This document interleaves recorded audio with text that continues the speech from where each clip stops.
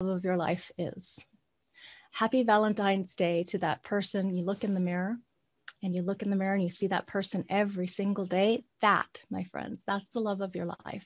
Do you recognize that? Have you seen that yet? That person that's smiling, that's staring back at you every single day, that person that's there with you without fail, this entire life, that one precious body that you have, this one life that you're living, that body, this life, that is the love of your life.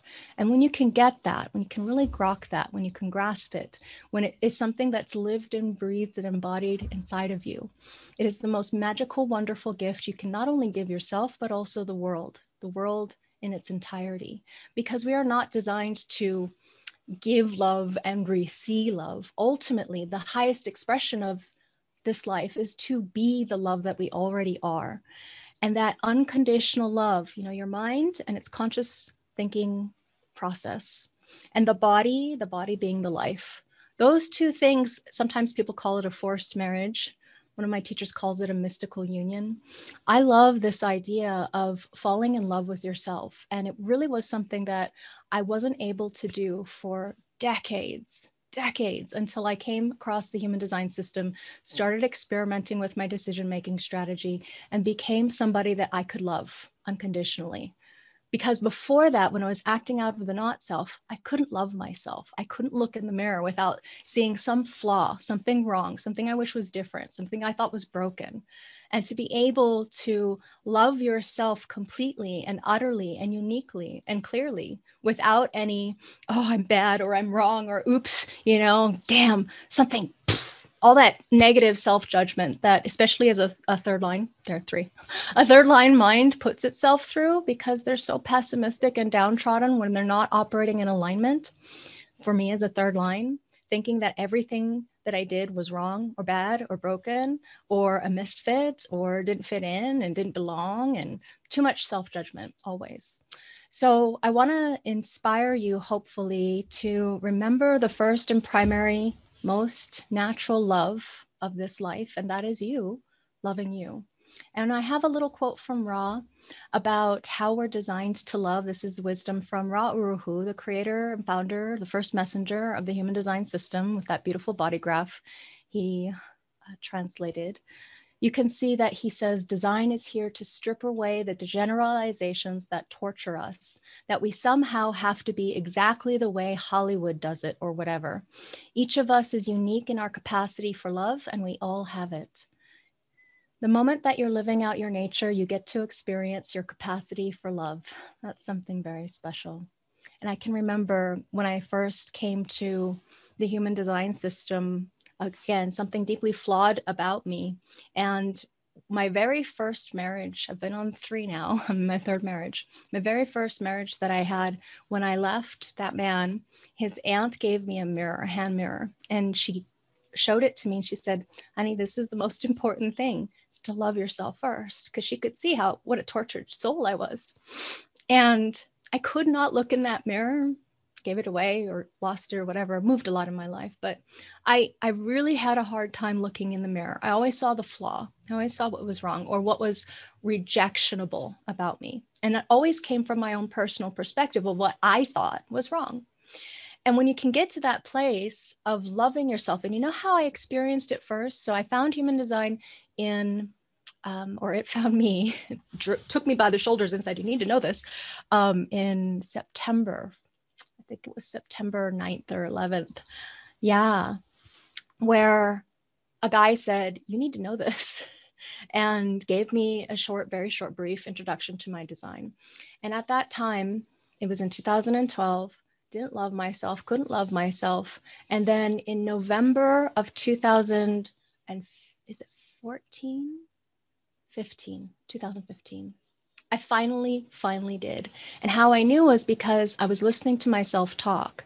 And every single time before, like hearing yourself on the phone when you leave a message to voicemail, hey, please, this is Laveena, or back in those days, my name was Andrea. This is Andrea, please leave a message. And you know how you hate listening to that voice, your own voice?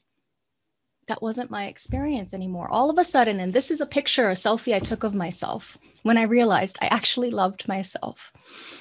And that day, it's just so special to recognize that there's nothing like it. And that your experiment, if you live and love and honor yourself first and you become your own authority, you can experience that unconditional love of self, no matter the fuck up and no matter the mistake that you make. You know, no matter what the mind is saying you did wrong or judges, because the mind will always do that. This, that, good, bad, right, wrong, black, white. Mind is always in black, white thinking. But we are multidimensional human beings. And I have written something here that I want to read to you. Inspired by Ra, there's nothing like self-love. It is the basis of all love. And all of us are here to be love differently. You yourself, all of us individually, are unique expressions of love. And then I share that story about decades, not even being able to look in the mirror with love and just crying instead.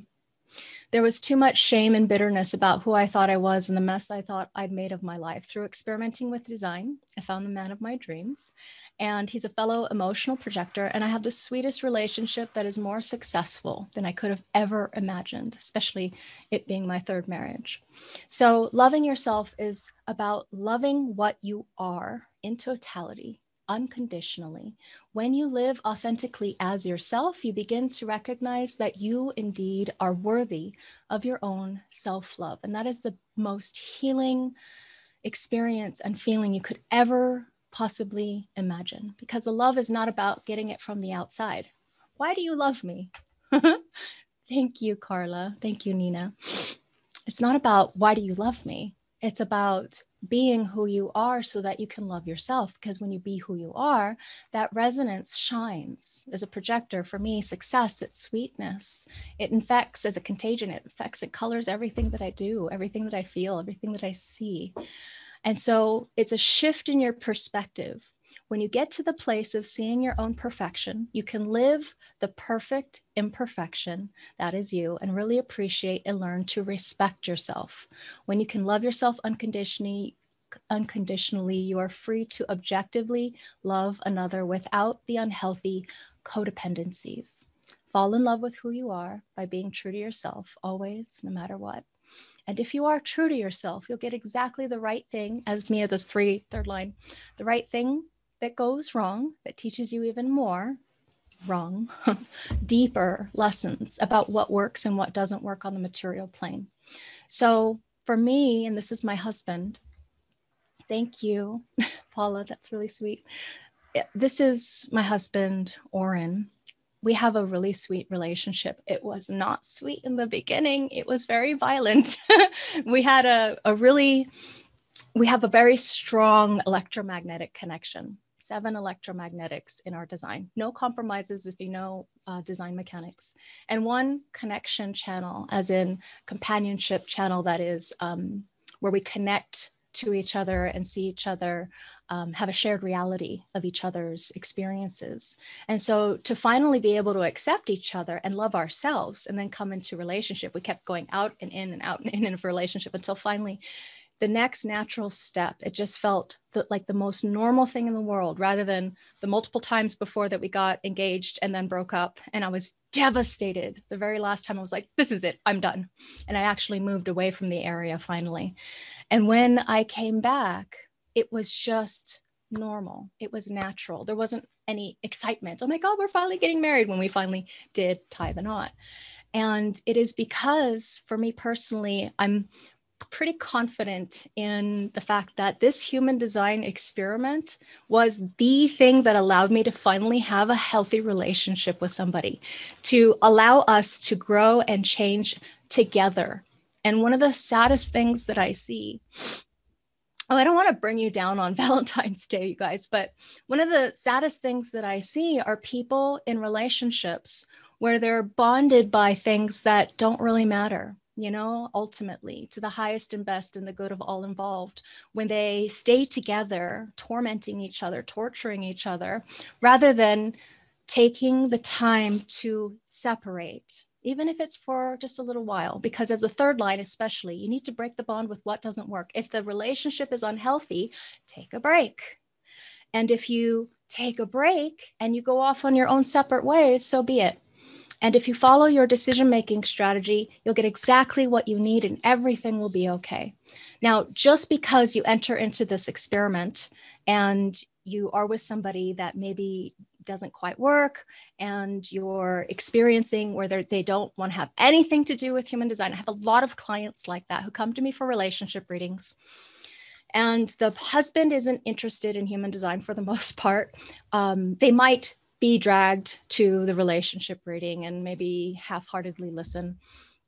But if they're not experimenting with their decision-making strategy, with their authority, with being their own authority, it's not going to make any difference as far as understanding what's going on. Yes, it can be helpful. Yeah, that's why you guys argue, or that's why there's a challenge.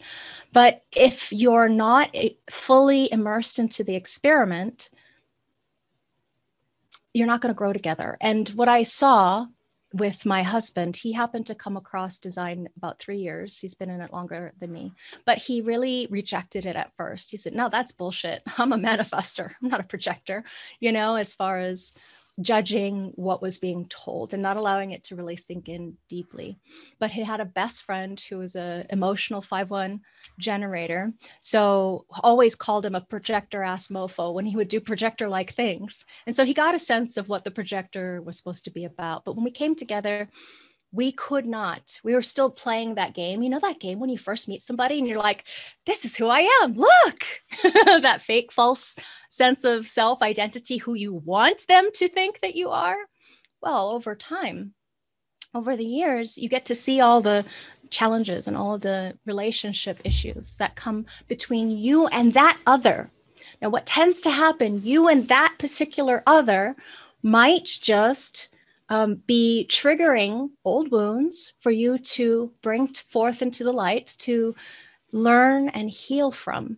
And the relationship is the most wonderful place to be able to grow, because it is what challenges us. It's the most beautiful experience, and the best experiment is learning how to be in love and in relationship with another human being, particularly if you live together, as we have for most of the past 9 going on 10 years. So accepting each other exactly as you are, it has to begin first with you yourself. It's never going to come from another person until you yourself experience that self-love, right? So in your intimate nature, if we look at relationship mechanics, and I'll download this presentation and upload it to wherever the video, a link to it wherever the video is, so that on my website, humandesign.live, so that you guys can have links to some of the work that Ra has done on relationship mechanics to learn more about that. But in your intimate nature, your personal genetic predispositions, we have our own love languages that we can see right there in the human design body graph. We have our own sexuality style. That's where my husband and I are really compatible, because we have a channel that is driven towards a certain kind of specific sexuality. And the core of caring in the design, as far as your energetic availability to care for somebody or not, it's right there in the design. So we can see, we can map that out, we can blueprint it, so that you can first understand yourself. When you understand yourself and you live life as yourself, relationships get so much easier. I think that's one of the biggest benefits I've personally experienced, besides loving yourself, is having better relationships, not only with my husband, but also my daughter. Anybody who wants to be in my life, I know, rather than trying to push and trying to force or trying to pretend to be something that I'm not, I can just allow my body to be what it is. And I don't judge myself if for whatever reason it's not correct for me to engage with that particular person right at this time. And the people who know, like, and trust me and understand, hey, Laveena's an emotional projector, limited energy. She'll get back to you when she feels like it, when she's in the mood, when the time is right. And when you can live life and experience life with other people in human design who go, okay, no response, you don't take it personally, wonderful. Because that's what this is all about. It's about no fault, no blame, no shame, no guilt, no choice. It's not about trying to negate, and blame and shame and fault anybody for anything that happens anymore. And it's so wonderful to have that kind of freedom. So I have a little quote from Ra to read. When you begin your process in human design, naturally, you're going to want to know what somebody else's design is. Isn't it true? Where You're wanting to learn what type they are, he says. And the moment you look at their chart and you calculate their chart, you compare it with your own, and the obvious is really where you begin. So the obvious of type to type or not, center that is defined and center that is defined or not. And at the very beginning, he says, of looking at any type of partnership is really, you gotta understand yourself first. So before you dive into relationship mechanics, good idea to know yourself really well. Take a living or design class, read a book, experiment with your decision-making strategy, get a reading. A foundation analysis is a great place to start. And what he says is the moment you're really clear about yourself, then you're going to be much more aware of what is happening to you in a relationship with anyone else. The first thing you have to be clear about when looking at yourself is to look at the whiteness, the open areas in your design. Because remember, in the transit reports that we're talking about, we're looking at how is the openness, how I normally read that chart is, how is the openness being affected by the transits? If you can understand what's you, what's consistent about you, and what's not you, you can recognize when you're being affected, perhaps to your mind, negatively by outside forces that are not inherently within your nature. And then let go of the shame, blame, guilt, fault, regret, anything that you might see yourself display. Let's say you get really angry and you go, I'm not supposed to be angry. What's wrong with me? And then you start to try and figure it out and blame and shame. You can just let go of any of that mental blah, blah, blah, because it really doesn't matter. All that matters is going back to who you are for yourself, if you're a generator, for the other, if you're a projector. What's your impact if you're a manifester? And as a reflector, the surprise of seeing yourself in interaction with the cosmos, the universe. So what Ross says is, the first thing you have to be clear about yourself when looking at yourself is look at the whiteness. What I mean by that is if you look at your body graph, you will notice a limitation in the number of gates that can be activated in a design. There are only so many imprinting forces. The vast majority of your design, even if it looks like it's colored in a lot, is not activated. It's open, it's white. All of us, everyone has everything in the human design body graph. When you look at your body graph and you look at the openness, those are receptors. So here on this next slide, the openness. So in this example over on the left-hand side, you see the Ajna center, which is our conceptualization function. It's undefined. And so that's what happens to me. Anytime I'm around a defined Ajna center person, I'm amplifying their certainty. So just to know that when you're with this person in the relationship, because you're open, you are so susceptible to being overwhelmed by that person's way. In this instance, it's their life force about how their mind is designed to frame things or see things or know things specifically from the mind standpoint, you know, the research and the analysis, the organizing things, the making sense of things, how they know things, how they explain things, and what they think about what needs to happen based on what happened in the past. Everything that you're taking in from that person, you amplify. So that's what your relationship is always going to be like. And you can't argue with that person, because their certainty is their certainty. What tends to happen? Undefined Ajna argues, fights, mental fights, you know, not seeing eye to eye, not being clear. Or maybe if you're totally open like me, completely capitulating, whatever you want, whatever you say, whatever you think, I'll do what you think because you know best, you know better than me. Rather than allowing myself to come to my own recognition of what answers or what my opinions happens to be for whatever particular, let's say politics. I remember my first family, I wasn't very political. Political stuff is my distraction as a personal perspective person. And they were very forceful and pushy, my grandparents-in-law on the maternal side, to vote in a particular way. And so rather than doing my own research, I'm like, okay, I'll vote for them because I don't know any better. You know, it's not my interest. You need me to vote? Okay, I'll go vote.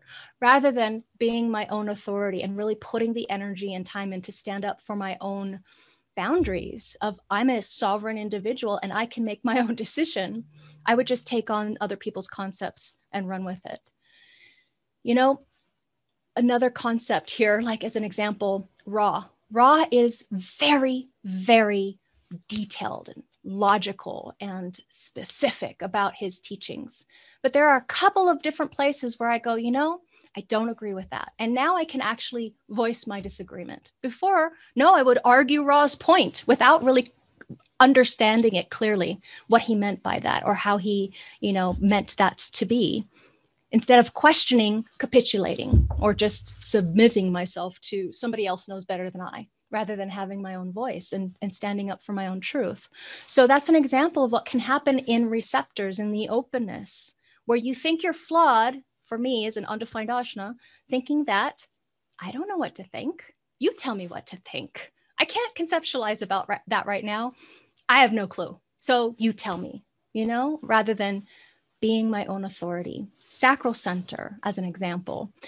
I'm an undefined sacral center. And the moment I'm in aura with my daughter or anybody else who has a defined sacral center, amplification, overstimulation, potentially overwhelmment. If I take in all that energy and try to do and keep up like her or like anybody else who has a defined sacral, not here to sustain consistent output of energy, because that's an energy resource, the sacral center. So in a defined state, that person has an energetic response and can, you know, nose to the grindstone motor, as long as it's something that they're passionate about. It's not going to drain them. It's going to enliven them when they use their energy up. Now, for somebody who's undefined in the sacral center, like I am, you breathe on my sacral, it lights up. I've got so many gates, so many planets there. What tends to happen is overzealousness and total overwhelmment and complete fatigue because I'm burning the candle on both ends rather than taking care of myself first. So when you learn what happens to you in relationship, particularly when somebody's got a defined center versus somebody who has an undefined center, it really, really helps you recognize the problem is not in the relationship or the other person. The problem is you not being your own authority, period. It's never, ever, ever a problem. Anybody's design, ever. They are themselves for a reason. They're here to learn through whatever challenges present themselves. They're designed like that by nature. And the biggest problem in fault finding I see in relationships is, if only you'd be different, I'd be okay. Why do you always have to be like that? Every time I do a relationship reading, they're always complaining about the places where they have problems, issues, compromises, where one person can't be themselves because the other person is so rigid and fixed and inflexible. And it's correct limitation. It's highly specific. It's finely tuned and honed to that person's nature. And if only each person were acting in alignment with their own truth, they would either grow together or vibrate right out of each other's existence. And that would be okay. And yet so many people hold on to things that aren't good for them, hold on to people, hold on to relationships way beyond the expiration point. So this raw. Now remember something about openness, whether that openness is in a center, gate, channel, it does not mean it's empty or broken. It doesn't have to be fixed. It's just a receptor. These are all these open places in your design, receptor sites, where you're here to take in from others. So remember that when you're looking at your body graph, what you're looking at in the colored in areas is your differentiation. That is what makes you different from every other person on this planet. You look at a channel and you go, oh, you have that channel too. It's not the same channel. It's very different. Every gate activation operates in 1,080 different ways. 1,080 different points of imprinting. Combine those two together, you've got so many different variations and nuances and subtleties that create the uniqueness of a person's design. So when you're looking at your design, that thing that's defined, it's fixed and reliable, it's never going to change. And the sooner you surrender to that being you, maybe it's something that's unconscious about you, something you can't help. My daughter calls me you're a weirdo, like 5 times a day, because I am. I'm a spokesperson of weirdos. We have the Freak to Genius channel together, channel of structuring. It is about having a unique design of individuality. So she's really recognizing herself and our relationship when she's also saying that. But she has a lot of individual activations too. And being unique and different and yourself, when you do that, you allow yourself to be weird. It inspires other people to be themselves as well. So Here, it's not going to change, Ross says. It is your difference, and it is why everything in human design is based on trusting what is fixed to make decisions, because those decisions are going to be correct for you and for your differentiation. Remember that body graph, that imprinting, that map is that snapshot of that moment in time. Your birth and 3 months before your birth creates the quantum evolutionary imprint of what it is to be you. But you are not that map. That's just the only thing that you can trust in this entire lifetime to be who you are. And that's why we give you strategy and authority based on that map. Most human beings make decisions based on what they're not, based on their receptors, the openness, based on wanting to be like everybody else because they feel guilty or because they've been shamed into it, conditioned into it, motivated into it, whatever the outside conditioning, rationalization happens to be. So you know that voice inside of your head says, well, if we don't do this, then they're going to think that. Or we really better do that because, oh, I need to really call that person, or I really need to have to go and do this because, all the becauses. That's the thing to take a deep breath. Let go of that shit. That's not fun. The voice inside of your head about yourself. Now, all of us have an ability to be a unique outer authority for other people in our lives in correct alignment. For me, as somebody who's recognized and invited, when I'm emotionally clear on that person's design, when they speak to me and I hear what's going on, I have a knowing that I can guide that person or not. If there's an or not, you'll hear silence from me for quite a while until I get clear. Sometimes I have readings sitting on my desk for a while before I get clear on what to share with that person based on what they're asking. Now, here in relationship, remember, 1 + 1 = 3. Does not equal 2, because the two of you coming together make something completely and utterly different from what you are individually, completely and utterly unique to your relationship. So living out your uniqueness in a relationship, biggest challenge there is, because the moment that you are in auric contact, you are not who you are regularly, normally. You're now sucked into whatever that relationship expression happens to be. Its openness becomes where your mind gets focused. Its definition becomes your, signature as far as the consistency of what shows up in the body graph. And if anybody's not allowed to be themselves, boy, is that where it chafes. That's where we have potential death of the relationship. Any place that you have an issue where you can't be yourself, you can't express a core aspect of who you are in relationship with that person, and you keep trying to shove it down their throat, it's never going to work. The only solution to that kind of challenge or issue is to surrender to the fact that in relationship with that person, you get to experience their flow of energy and see and marvel at that. But you never get to see the full totality of what that is, because you have your own activation that's clouding or coloring the way that you experience that person. So we never, ever, ever really know the other person. Not really. Never. We only know them in relational context to us. So when we can get that and not take it personally if it doesn't work out, all relationships have an end date, because some of us, it's time to move on, or we croak and it's over. Eventually, one of the two happens, right? So it's not about trying to be together forever till death do us part always. It's about growing together in mutual recognition of the beauty and the wonderment of what it is to be in relational context with that other person, which is so different than this other person versus that other person. And where you get to really love the other, see the other for their beauty and their magnificence, is a place where you have total, complete openness to taking them in. So I really love relationship counseling, as far as, because I'm a basic split and I'm a broad split as far as wide split, I can really see where people are coming from and have a recognition of where the challenges are, where the solutions might be. But ultimately, the solution is always coming back to you be your own authority and it'll all be okay. People don't usually want to hear that, though. They want solutions like right now. What do we do? Are we making a mistake? Should we stay together? Should we keep trying? Or should we break apart? I can't tell you that. Only you can. Your decision-making strategy knows. So what Ross says is, in living out your uniqueness, and yet we're not here to be like the other. We're already very much like the other. We're the same species. But what's so important for us is to live out our uniqueness. If we don't live out our uniqueness, then the whole of totality, the whole of existence never flourishes. So in looking at your openness, recognize that these are receptors that connect you to the outside world.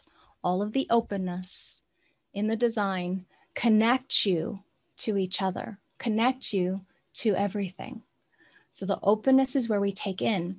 And when you look at the way in which humanity is designed at the genetic level, you will see we have a basic genetic imperative. Make more. Let's mate. Friction make babies. Let's mate. Let's bond. Let's have more. Let's create more. Okay. So your genes, it's all your genes truly care about, and if they don't make more, they die off. So it's the draw to each other. They don't want to die off. They make more.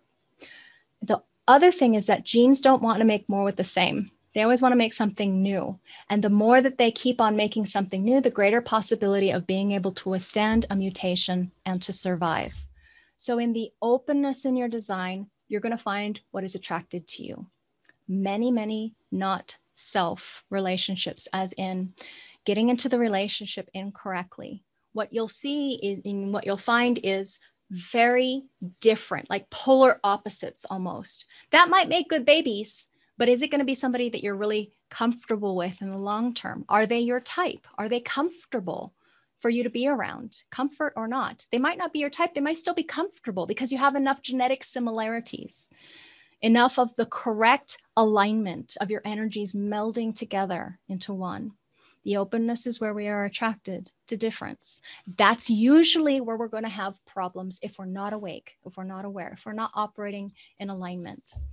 And there's lots of, these words, fate, destiny, karma, they have very specific meanings in human design.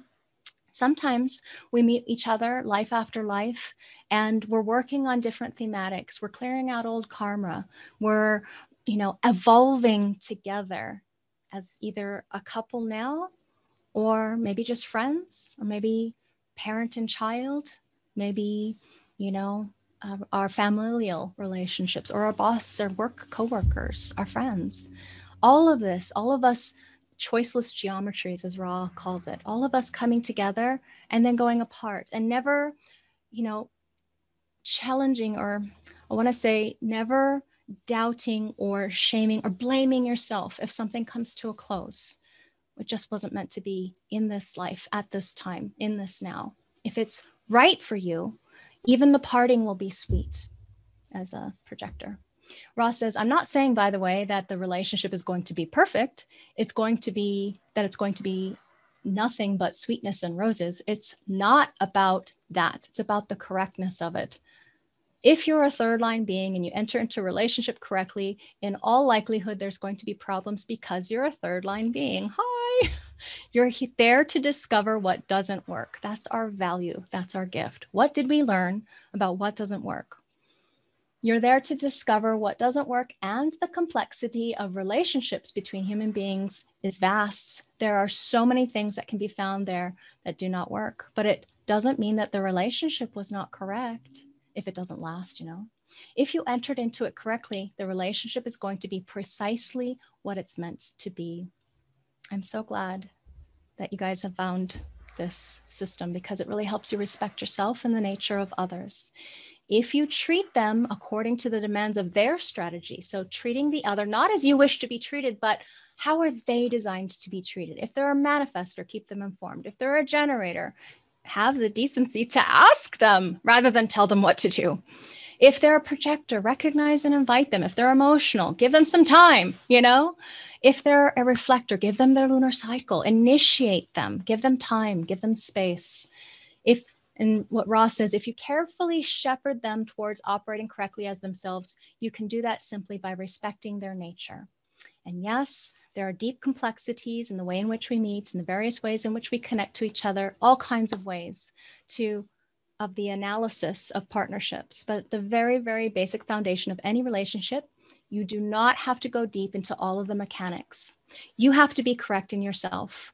You have to insist on being treated with respect according to your nature, and you treat others in that way. And you enter into new relationships according to your process of authority. Here he says inner authority. Some people don't have that. Mental projectors, reflectors don't have that. Your process, everyone has their own process of personal authority. And if you do that, you will see that those new relationships are relationships that are rewarding for you. And the problems of the past, the problems that you've had in relating with others in the past can disappear. That's something very special. Just like it is very special to be awake and aware. And even though you might mind fuck, oh, you fucked up that one, Laveena. Oops.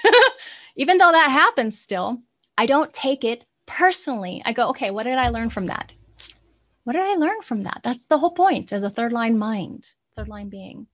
So in relationships, in our correct alignment with each other, we have a genetic imperative to bond with what is different.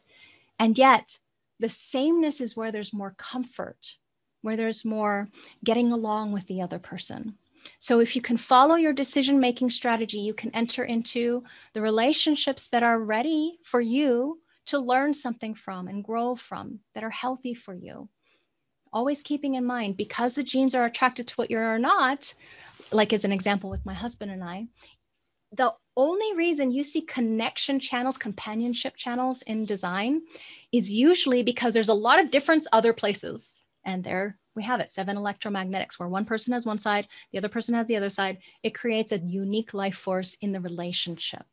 And there are many different ways we can analyze or judge relationships. I have a relationship that looks great on paper.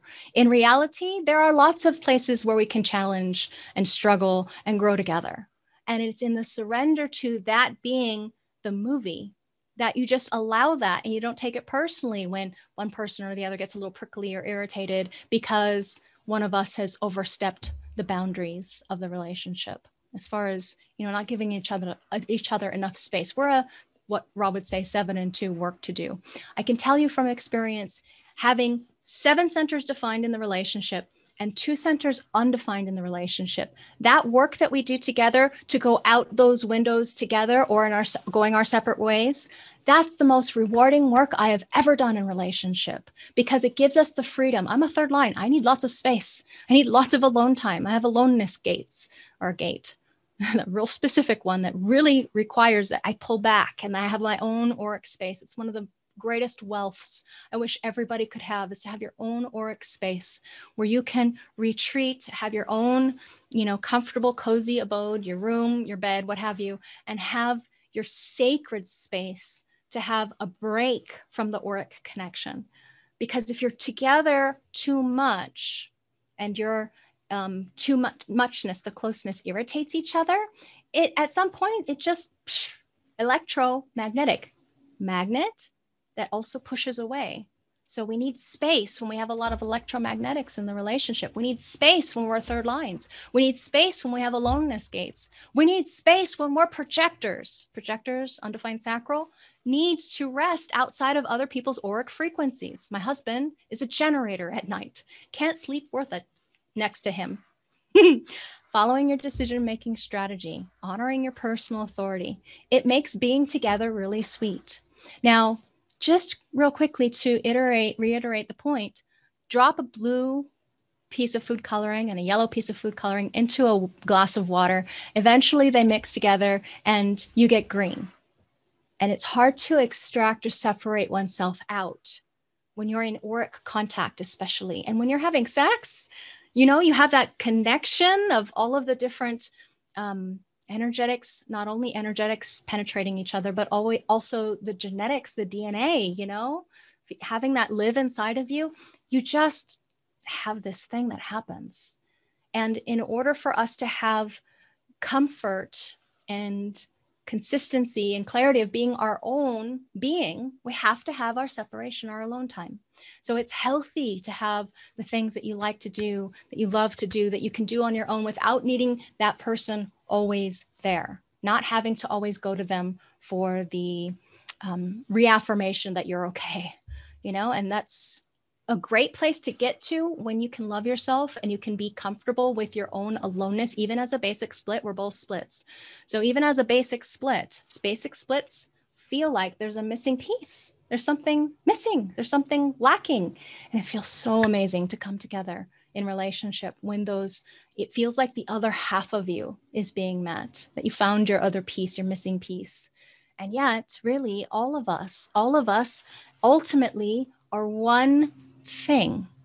Doesn't mean we have to bond with everybody, doesn't mean we're going to love everybody personally, but we can love ourselves unconditionally. And in that experience of unconditional love of self, that being together, totally okay, totally fine, until it's time to come apart in correctness.